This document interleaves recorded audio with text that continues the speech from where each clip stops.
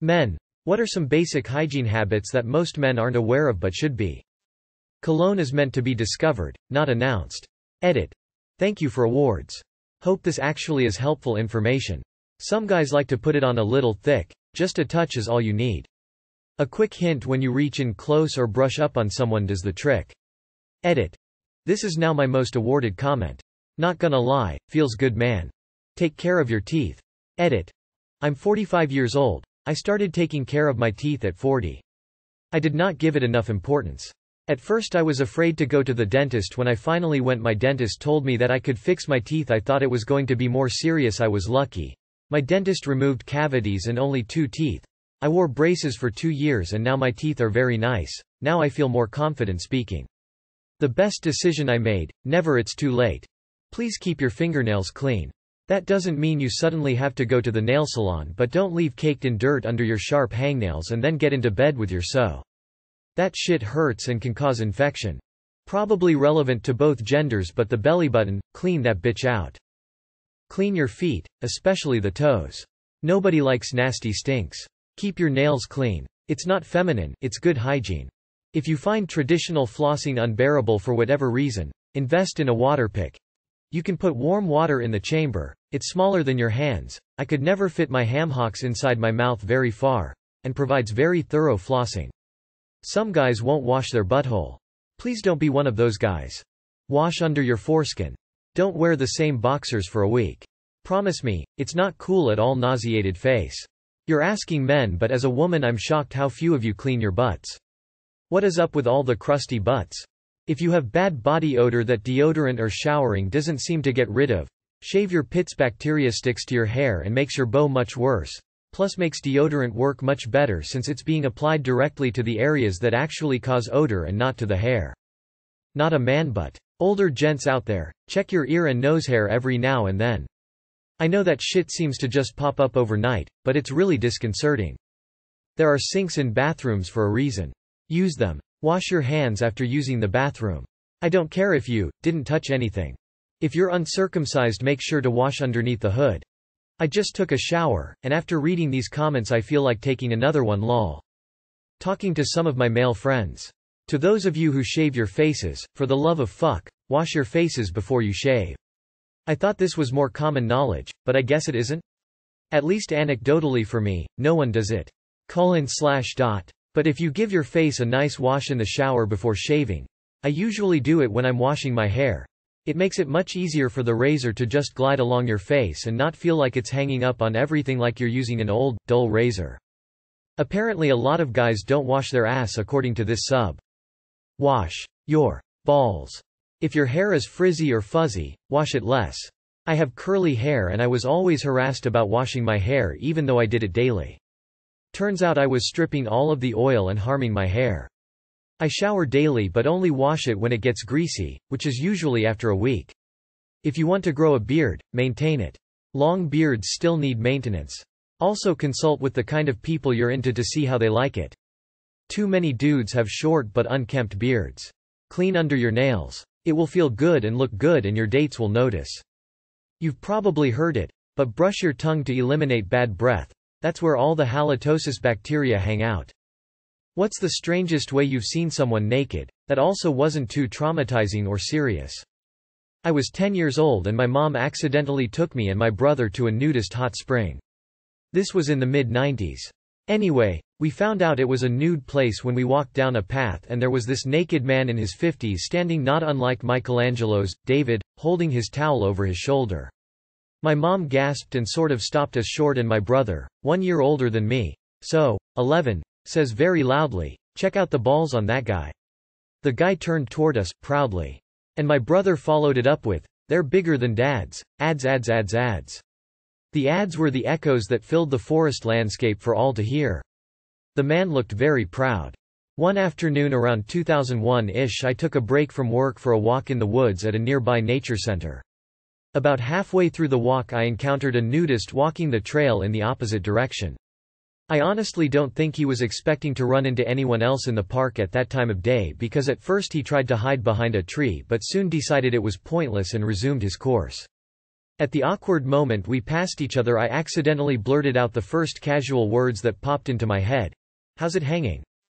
I was like 14, hanging out chilling with my friends, and my one friend, a girl, just straight up asked me out of nowhere if I had ever seen a girl naked. I'm surprised I didn't lie and say yes to seem cool, but I just said no, actually, I haven't yet.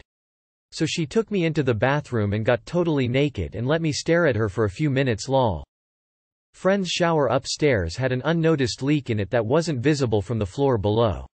I was sitting in her living room, waiting on her so we could watch the Sunday game, when I heard a scream, looked up, and my life flashed before my eyes as I watched my friend fall through the damn ceiling and land right on top of me, alongside half the fucking shower, and a couple gallons of water. I was far more traumatized at having the ceiling fall on me than her falling on me.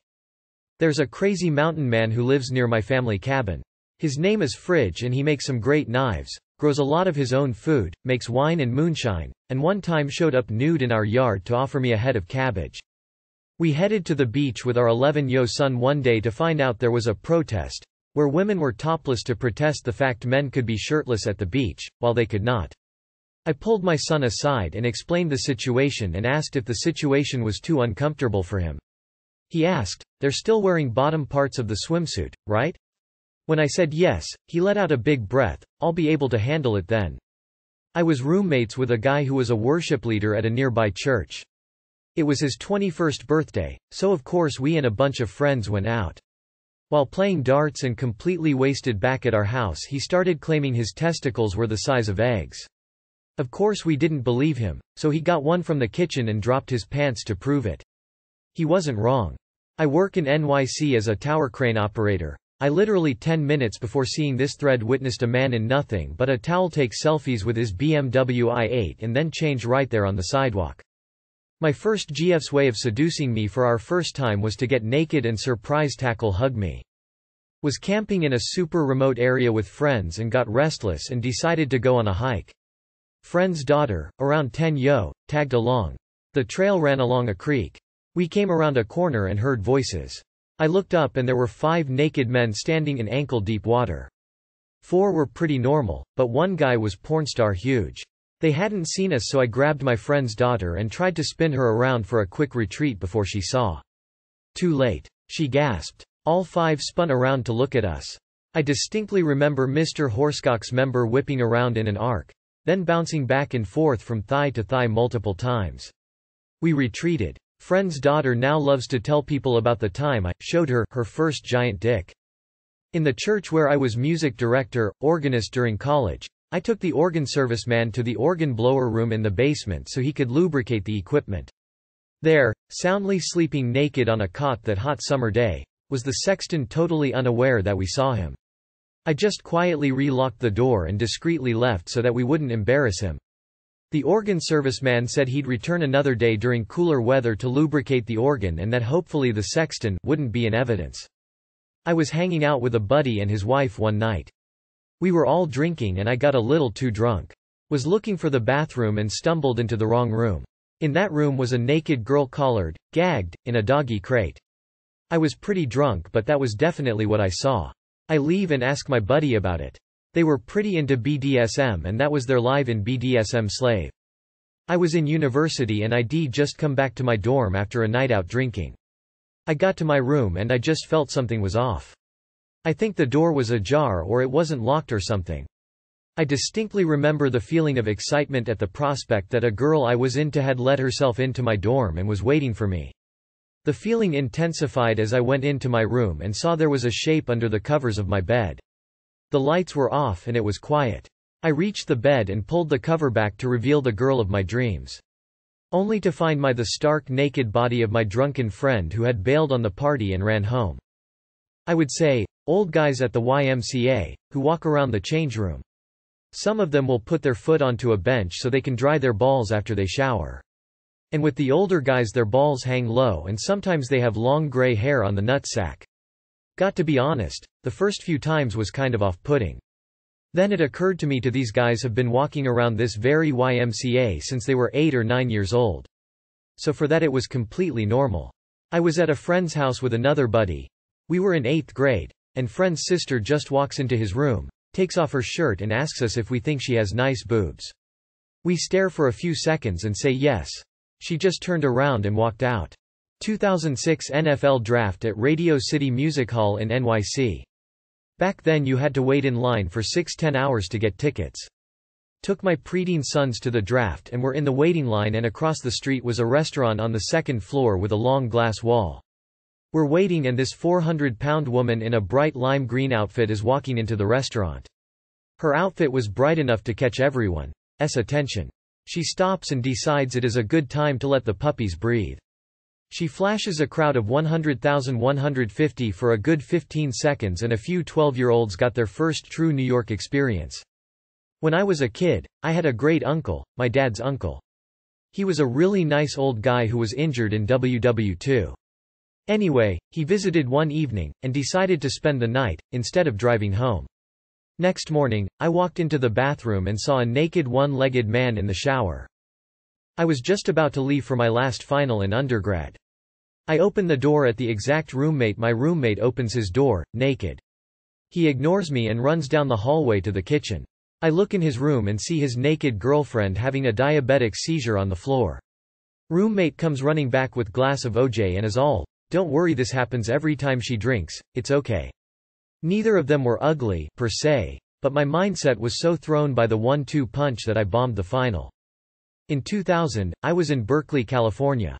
I was rounding the corner from Jack in the Box, and saw a woman standing on the street, wearing nothing but flip-flops and sunglasses. Not traumatizing, but more like an okay moment. When I was 10, I went in the hospital for tests and befriended a nun who was also in for some procedures.